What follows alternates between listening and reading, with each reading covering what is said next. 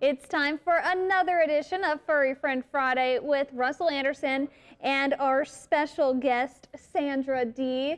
So excited to have y'all in studio today. Well, thank you for inviting us. We really enjoy coming up here. Tell me, or is it Sandy D? I think that's what you said. Sandra D. Sandra D? Okay. Yep, Sandra D. And we might as well just go ahead and start with her. I want to know all about her first. Okay.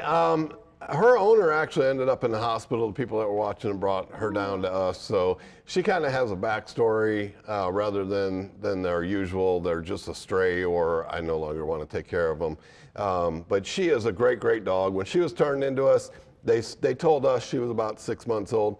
We're thinking 4 to 5 months, maybe even a little bit younger because she still has great puppy breath. I mean, when she gives you kisses, and she loves kisses, and she's real smart, real attentive.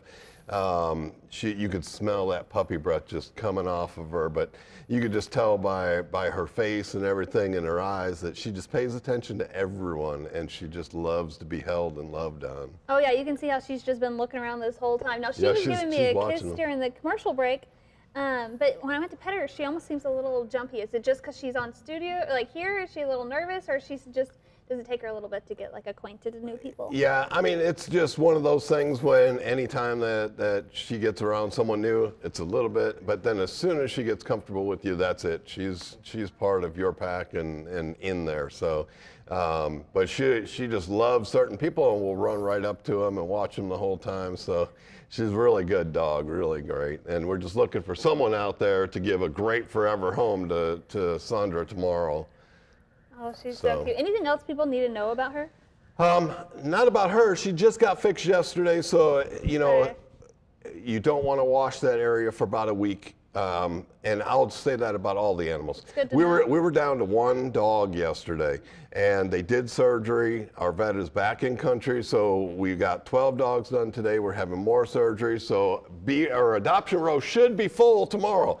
I want a ton of people to come down there because we've kind of been holding our breath, and let's get them out through the adoption process. I'll also do an Adoptable Pets weekly video, get that up tomorrow too. We are running out of time. We got 1 minute left. Okay, let's spin that wheel and go ahead and pick a name, and let's see who it's for. The Museum of the Great Plains, and that's a oh, she's so curious. Oh, wait a minute. Is it changing on us? Can it do that?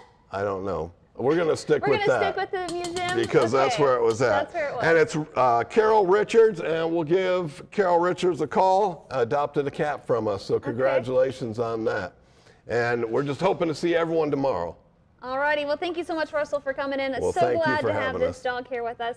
Now, you can stop by Lawton Animal Welfare between 10 and 2 tomorrow. Check out all of the animals that are looking for their forever homes. He said they have a lot of them right now. Now, if you're not available to make it tomorrow, the shelter is open 11 to 6, Tuesday through Friday. Now, Russell, tell me again, where are you located? We're located at 2104 Southwest 6th Street. We'll see you down there. For more information, you can find Lawton Animal Welfare on Facebook.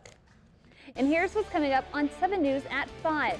Governor Kevin Stitt has chosen an interim director for the Oklahoma Department of Corrections. We'll tell you who he picked, and Matt will have the latest on the weekend severe threat.